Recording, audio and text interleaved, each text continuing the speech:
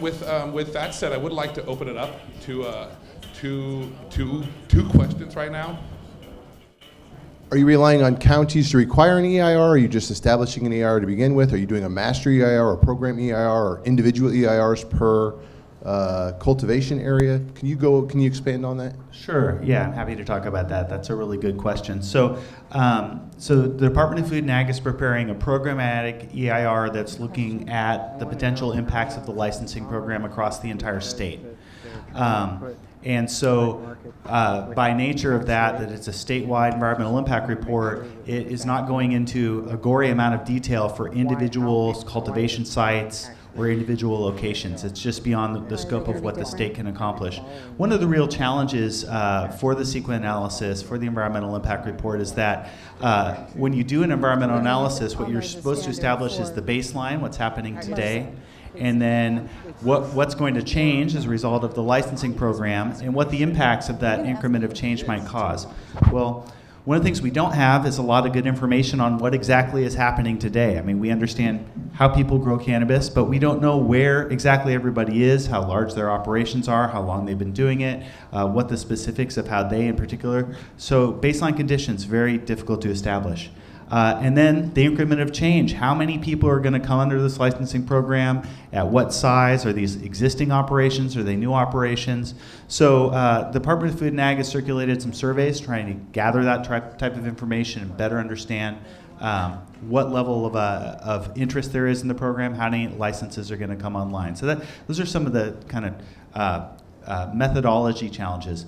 But getting back to your question about local requirements, the state is definitely looking to local government to address issues that are most important for the local communities. And similar to a states' rights issue, the state is looking at that zoning and land use type of decisions. Those are decisions that are made in city and county general plans. That's really within the purview of local agencies to comply with. A local noise standard, that would be something also that would local government would establish. And so when an applicant comes forward to the state and they make application, the state's going to be interested to see the CEQA document that was done, the environmental impact report or whatever it might be, that was done for either the county ordinance or that specific grow site. And they're going to have to independently verify that all of the environmental impacts between the statewide EIR that they did and whatever the local government did covers it. Now, if it doesn't, then there may be a need for the Department of Food and Agriculture to do an additional, more detailed study, or perhaps push back on the counties and cities. They have not made a determination as how to exactly to handle that. There's the full range from notice. From what I've heard, local governments have gone from everywhere from a notice of exemption all the way up to a full-blown EIR. And another thing for the statewide EIR, we understand that there's a number of counties and cities throughout the state that have outright banned cannabis cultivation, all sorts of cannabis commerce. Our fundamental assumption is that may change at any time, and we are not going to be assuming that just because Fresno County has a ban in place today, that ban will be in place 3 years from now. So we're really trying to create an environmental analysis and a regulatory program that's going to be durable in the light of all the changing regulations and laws and ordinances that are passed. In my misspent youth, I was an assistant deputy mayor for Richard Riordan, and I was a Democrat, Republican, and my job was a planning deputy for him. And in that role was to look at EIR, CEQA, and ways to make businesses, make CEQA less onerous on business. More important, to try to achieve certainty. So when you go into the process, you know when you're going to come out, and you'll know what you need to do once the local authority has opined that you're good and ready to go. When I talk to Ag and the rest of the other governmental agencies, I tell them that let's not keep piling restrictions on top of restrictions on top of restrictions, because we're trying to figure out every type of problem that could occur. Instead, let's think of ways that we can protect the community, but also ensure that businesses are able to know what it will take to actually open that door. And I think for most of you, if not all of you, that's what you want. You're not trying to get around EIRs or neg decks or any of that. You just don't want to get trapped in some kind of spiral, out of control EIR that lasts 10 years or 20 years. And so I plan to personally work with all the entities involved to ensure that maybe for the first time we can come up with some type of certainty on EIRs and other things. Right, and just to build off that, because I think that's a really good point, is just the endless cycle. The way the law is set up is that the state standards are the minimum standards. Local governments can establish standards that are more stringent but not less. And so in theory, by the time you've come forward to the state, you already have met the basic minimum standards through complying with the local requirements, which have to at least match the states. Now that said, there's a little bit of a chicken or the egg thing, because many local governments want to have people ready to go with their approvals on January 1st, 2018, yet the state won't have adopted regulations yet. So the local governments don't even know what the state requirements are going to be.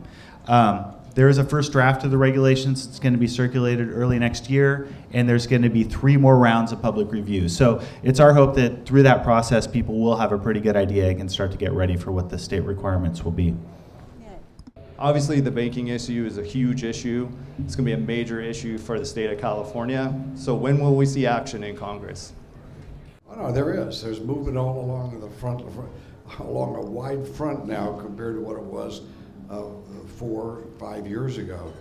And I would expect that there to be some major improvement, or at least laying the foundation for this industry's financial status sometime within the next 2 years.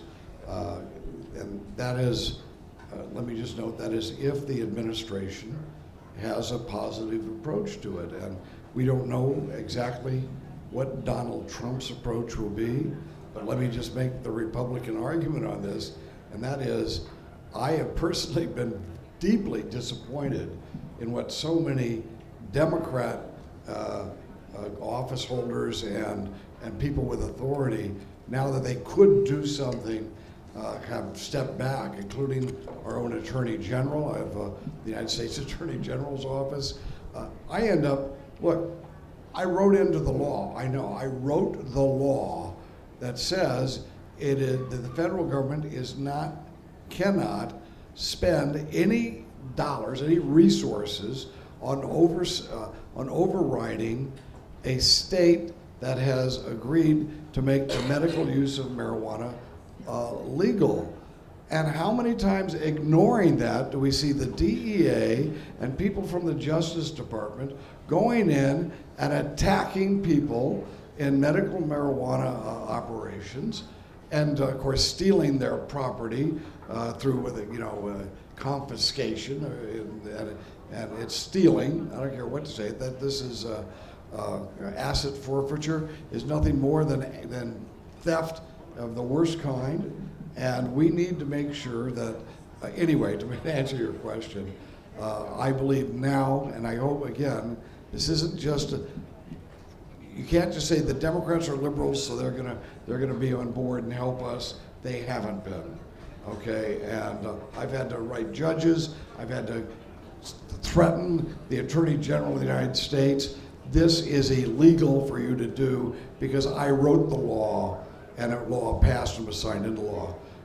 I think that we are going to see some major reform if indeed my Republican colleagues can look at the marijuana business as they should. It is a business, and there is nothing more immoral. Some people have hurt themselves on marijuana, we know that.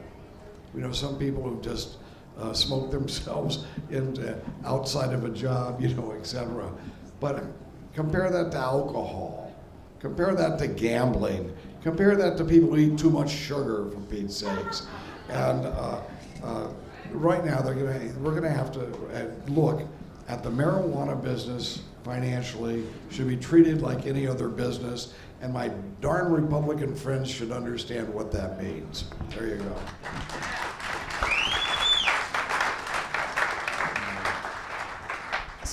So thank you, Congressman. I hope it's true, 2 years. I am very hopeful, but we have to prepare. in case it doesn't.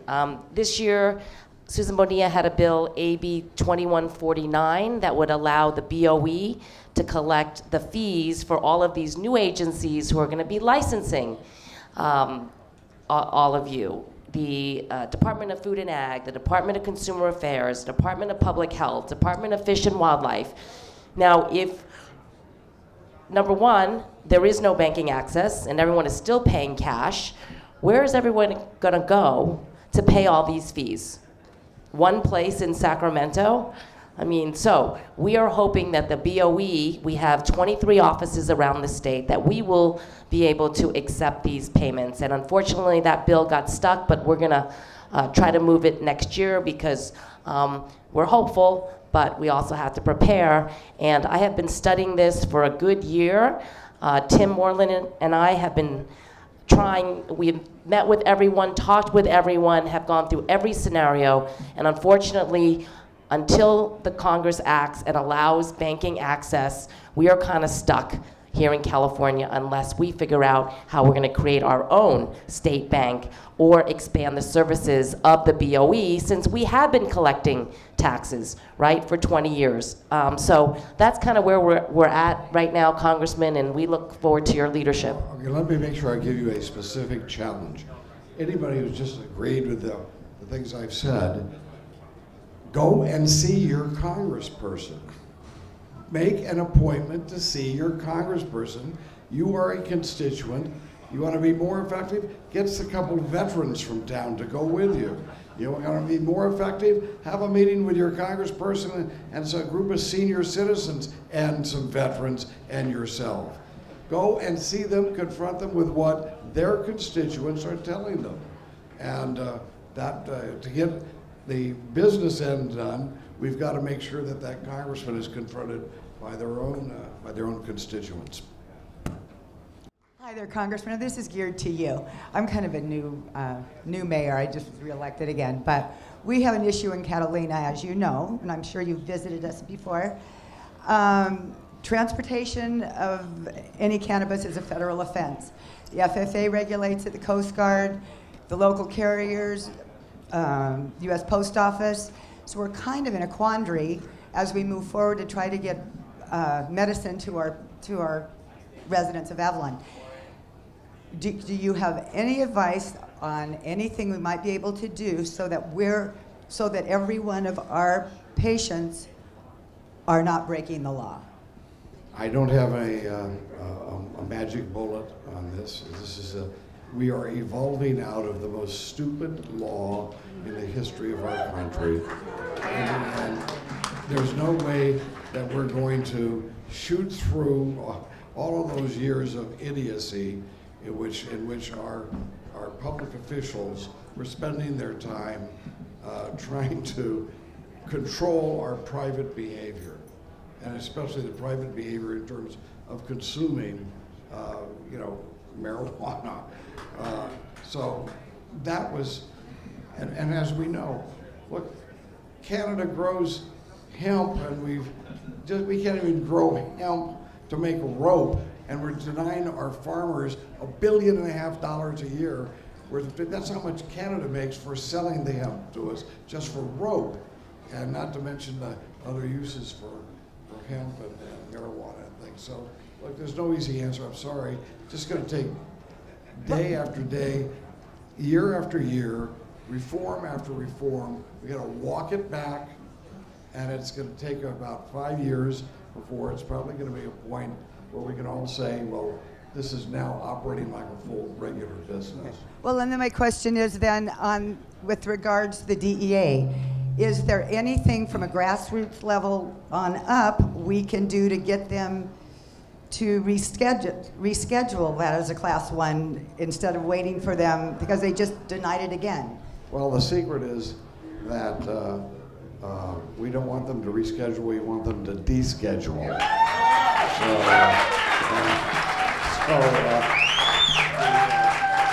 Yeah, right. This is, yeah, I know that's what you meant, but that's not what they meant. I've got to tell you right now, they know what they're doing, and oh yes, we'll go to Schedule 2. That's wonderful. They can control all of us just as much and it would disaster for everybody who's gone out of the way to try to help people, especially in the medical marijuana area. A total disaster for the whole medical marijuana option. So no, listen. We got to walk it back. We got to. What I just said, you guys applauded. You get a majority members of Congress wouldn't know what the hell we were talking about, and so you got to get their attention. Go see your congressman. Get the vets to go with you. Get the seniors to go with you, and other people that can just talk to them. And that's the way you do it. And I'm sorry, I wish I could be more optimistic that there's going to be one bill passed next year that's going to solve the financial part of it. So, but we will move forward. We'll try our best. So, thank you.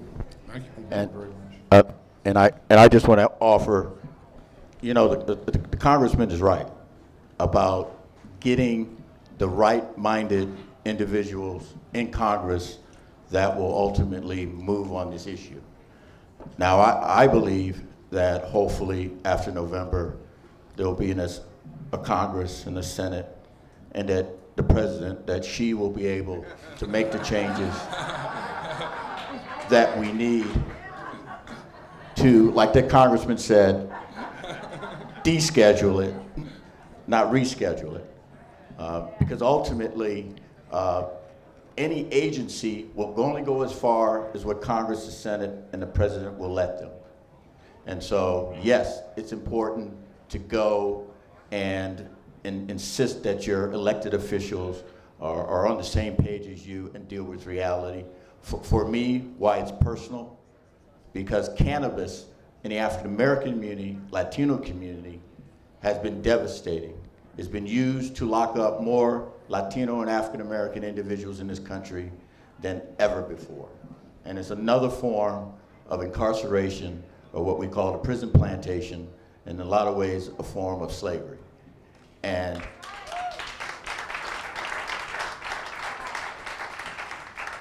we've got to make that change. We've got to get that message through. And the reason I talk about the public safety aspect, they're using it to not deschedule it. They're using the harms, the supposed harms that come from it, to convince others that we can't do anything, or to paralyze elected officials, and I'll say both Democrats and Republicans, to not move on this issue. And so it is imperative, it's imperative that as alcohol was way back when, was considered harmful and no one wanted to bring it back, it is our responsibility to ensure that people understand what the true safety aspects of it, so that the DEA will have the comfort level to either get out of the way or to advise the Congress, the Senate, and the President, so that we can make some substantive moves on this issue. My question is specifically to Mr. Reggie Jones. This is regarding AB 2385, which I believe you authored, and the UCBA have been the backers of. This is the same organization that a couple of weeks ago in the City Hall meeting were the only opposition to opening up the licensing market in LA to specifically allow for a more diverse market and ownership, rather than just people that work for the 43 or 65 white dispensary owners. Now, since the city of LA has really changed their stance on it and are looking to the community to get feedback and are really interested in a licensing system, do you plan on withdrawing that bill or amending it so it will be a fair market to everyone, rather than a specific, let's say, leeway to a very select group? So Measure D, is that the one you're referring to? Gives and basically waives the requirement for a city permitting to the people that were Measure D compliant. And it also allows for the local government, the city of Los Angeles, which I'm from, the ability to open up the market to others. Right now, they feel that they're prohibited because of the Measure D law. And in between when we make the regulation when we ultimately have all the rules and regulation, and now it gives the city of Los Angeles, especially the elected officials there, the city council and the mayor, and to some extent the city attorney, an opportunity to either go back to the citizens or to create laws so that they can become a little more inclusive. Their challenge is they have, as you said, there are very few, 135 dispensaries, but they're dealing with close to 1,400 dispensaries in Los Angeles. And my concern is not the legal ones or the potential legal ones, and the concern of the council are probably the hundreds and hundreds of the illegal ones that give all of you a bad name that have been open. We've got to be a little more diligent, and we got to be a little more, not a little more, we have to be a lot more responsive to closing those down so that those of you who are working here will not be saddled with what they're doing. And that's what Measure D is supposed, that's what the bill is supposed to do. And I'd just like to say the BOE, we love referrals, so you can refer people over to us. I'm just kidding. Dana, my question is for you, and an extreme amount of gratitude I have for you for defunding the Department of Justice from going after legitimate, compliant businesses. However, we're now seeing some rogue agencies that aren't necessarily the DEA go into other counties outside their jurisdiction, raiding licensed facilities. I want to know, other than a lawsuit, what are our options to stop this from happening? It's actually called Trident. It's Sacramento County, Placer County, and El Dorado County, a tri-county task force that went into Yolo County with a Placer County warrant and took down a licensed and legal farm 12 days ago. Was there any federal agents involved at all, cross-sworn? Your state agencies? I don't believe so. They showed up in unmarked cars and they didn't identify themselves. I don't believe that there were any DEA agents present. They just pulled in people from these 3 counties. This is totally insane.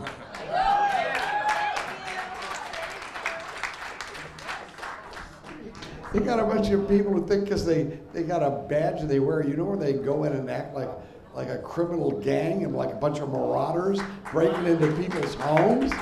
One of the things, we have a horrible situation in our country right now, and right as we speak, and it's not this, it's that we've got Black Americans and law enforcement in a dynamic that's a horrible, horrible dynamic, where they're both feeding on each other's fear and they're feeding on each other hatred, etc.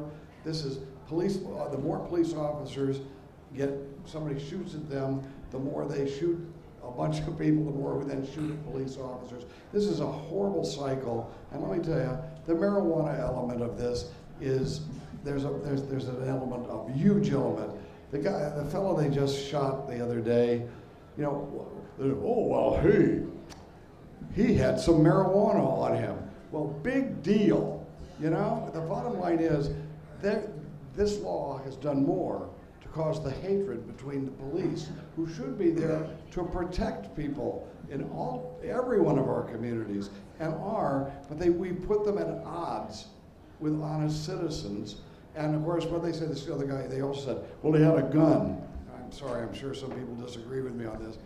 Who cares if he has a gun? If he's an honest person and is protecting himself, I don't care if he has a gun, and I don't care if he has a baggie of marijuana either. The bottom line is that he was no threat to anybody else, and a lot of police will use marijuana as an excuse in the Black and Chicano neighborhoods. And of course, if a kid from an affluent neighborhood gets arrested, we know what happens. His mommy and daddy get the lawyer, and this guy, not only doesn't he have, it's expunged from his record, and we're lucky if they spend even 1 day in jail.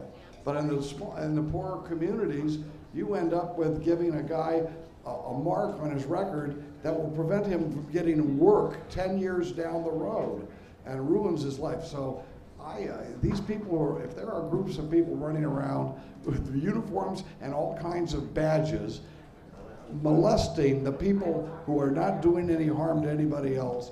The only thing it's going to do, we've got to rise up and make sure that that there's some basic change in our country. By the way, I thought you were talking about international things. There's another, look, do not give authority to international organizations. If you think that the oppression that we suffer here are bad, wait till you give global government the right to do some of these things. What a horror story. So I don't know if I answered your question or not. Yeah, and please let us know, because I'm looking at my staff and we haven't heard about it, and a lot of times when there's raids in the community, we do get calls and we're trying to figure out who it is, where it is, who authorized it, who was on the raid, what was the purpose, who had the warrants, and we have not heard about this one. So Tim Moreland right there, if you can exchange cards with him, we will follow up on this. Thank you. It's our Next question. Last. This is the last question. Well, I want to thank you all for all the work you've done on this, but I do have one question for Reggie Smith. I met you last year. For the grower, and I'm a grower, and I'm probably one of the few people here who's a grower, so I need to represent them. The biggest burden for growers in the Mcrsa is the distribution system, and we find that that is going to kill us all. The law says every movement of a product from one licensee to another licensee must be done by a distributor. Is that going to change? Because if it doesn't, all the small growers are just dead in the water, run out of business by the alcohol industry. So I know when that discussion came up, there was a very cognitive decision that was made about the distributorship. We can talk about ways that is not onerous on the growers, but for and I'll just use the word bureaucrat because I was one at one time. We have to ensure that the product gets to the sale point, that everything is not only legal, but it's safe, and that we can tax it, and that's what that discussion was really about. I'm telling you the reality of it. And I'm perfectly willing after this to talk to you about making sure that it's not onerous on it. I know law enforcement had a concern about straight point to sale, but we get not a but, and we can discuss it right after this. So I can come up with some solutions for you. I hear you. As an association, I'll just speak on it real quick. That's our #1 priority, is to fix that as soon as we can. The reality is, with the distribution companies who kind of came in to like try and force some of those issues on there, didn't even understand what they were getting on them, the amount of liability they were going to have. So there is a lot of room to move on this. We've already been having discussions with some of the labor unions who are working on this, and me and you will also have some discussions in more detail. But as a trade association, that's our #1 priority, is getting that fixed. So, and that is it for questions. So there's one thing I would like to add to all of this. The topic of this was what's going to happen in 2018, kind of like with the goal being you hearing what might happen. The reality is you can actually help affect that change. Right now, the 3 agencies, the Department of Food and Ag, the California Department of Public Health, the Medical Cannabis, they changed it, not Bummer. It's like a big murder. The Bureau of Cannabis, of Medical Cannabis Regulation, they're holding stakeholder hearings up and down the state. You can go to their websites. You can also go to our website, cacannabisindustry.org. We have all that data there. Get involved. Even if you can't attend a meeting, take the time to type up what your priorities would be.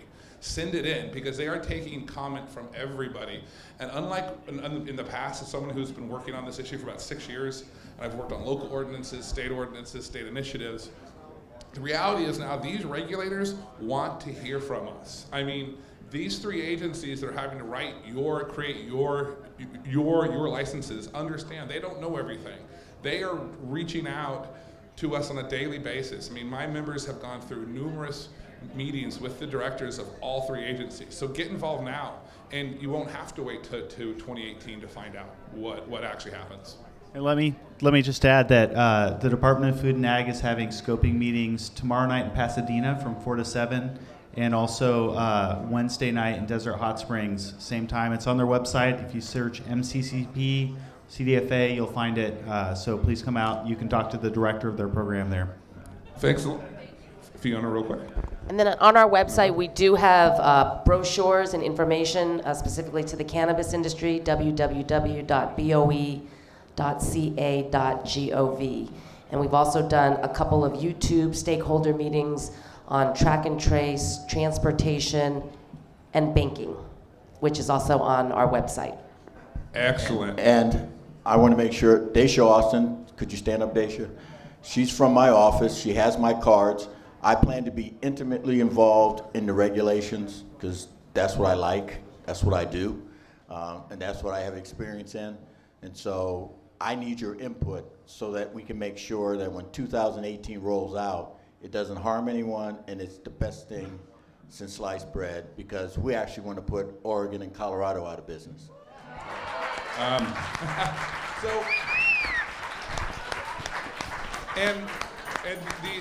he's not lying. I mean, after he passed the bill, and we had numerous discussions, but he has a lot of concerns on the way these things are going to look. I mean, all these people here.